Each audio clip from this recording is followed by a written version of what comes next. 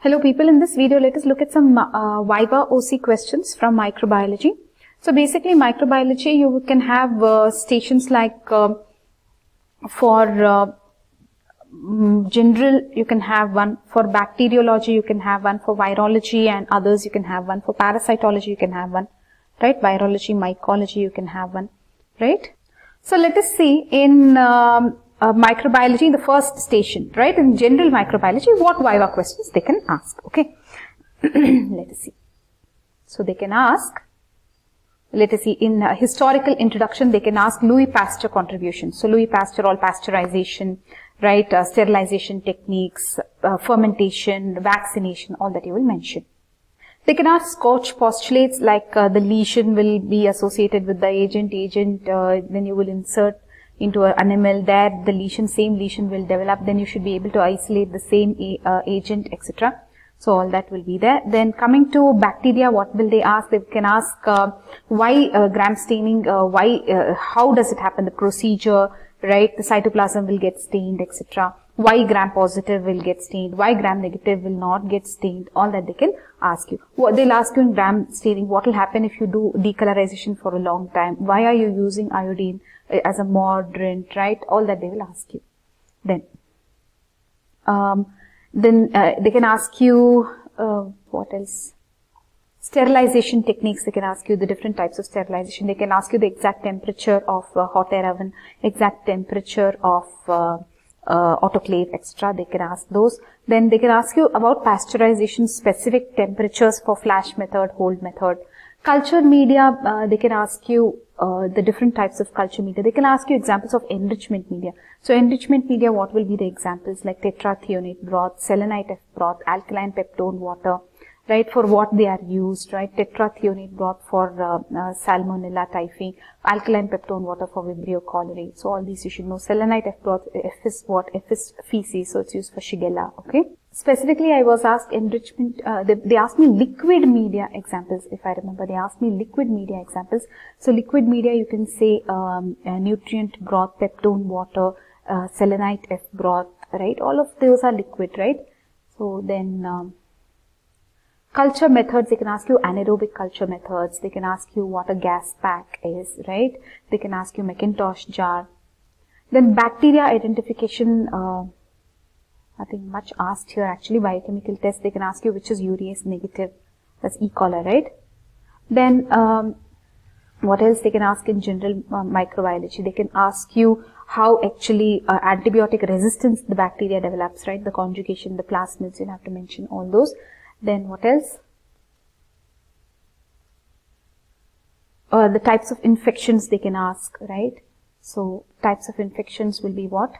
Primary infection, nosocomial infection, supra-infection, so many types of infection, reinfection, they can ask you what they are, okay?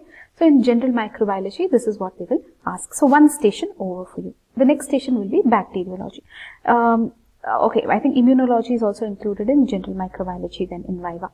So immunology, you will have to know the antigen antibody reactions, the precipitation tests, the agglutination test, what is the difference between precipitation and agglutination, right? Then you should know the types of hypersensitivity, 1, 2, 3, 4, all of them, the differences between them. Then you will need to know what heterophile antigens are, right? Heterophile antigens you need to know. Now coming to systemic bacteriology, this is a second station. Let us say you go to the second station and there they'll ask you bacteriology questions. So they will ask you bacteria which is a cocobacilli. So like Coxiella burnetii, lot of examples are there for that. They can ask you if it is a bacteria, a particular bacteria is a gram positive or a gram negative bacteria.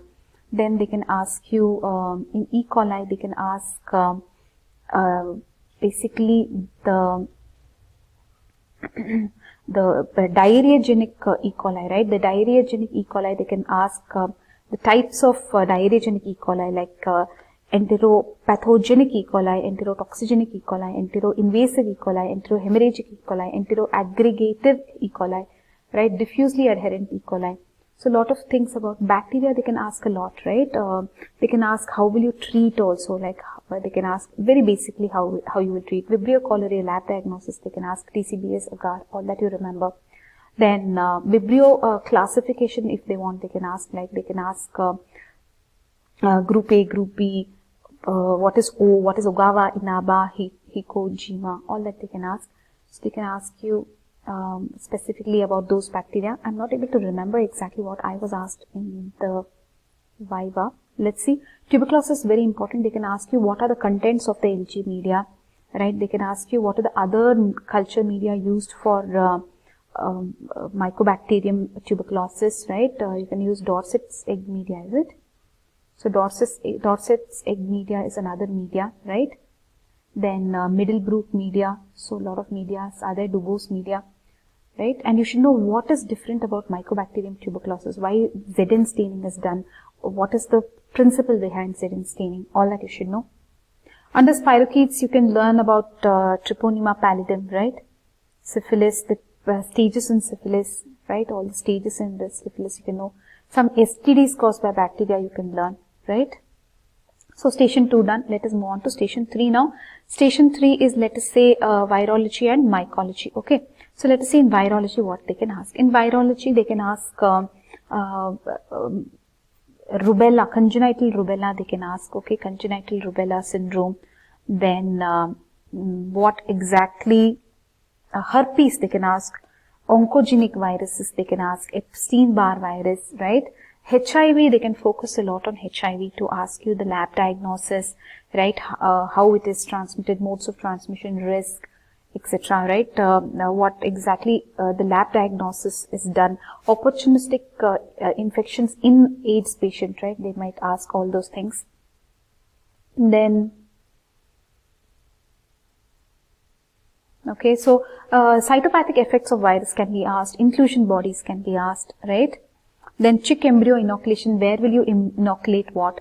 Like in the amniotic cavity, what will you inoculate, right? In the allantoic cavity, why will you inoculate something? Then where will you inoculate the pox virus? All that they can ask.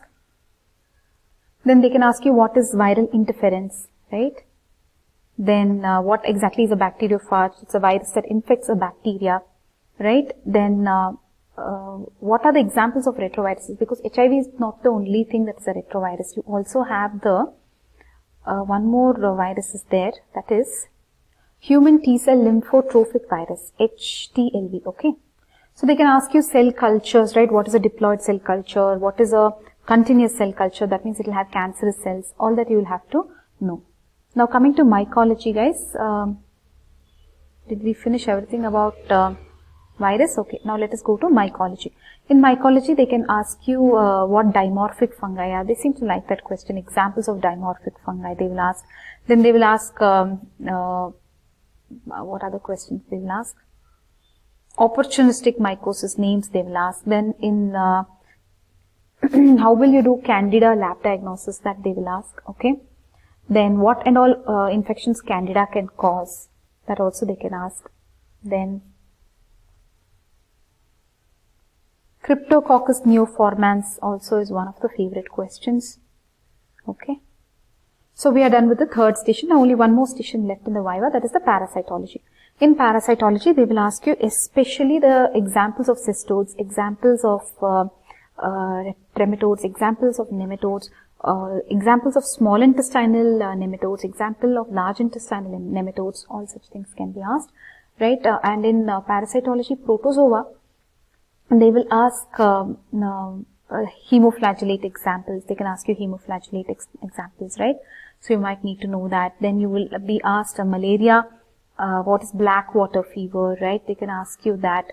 Then, so you have flagellates, you have genital flagellates also, right? So that will be what? Genital flagellates will be Trichomonas vaginalis, is it? Flagellate protozoa. Let us look at this classification.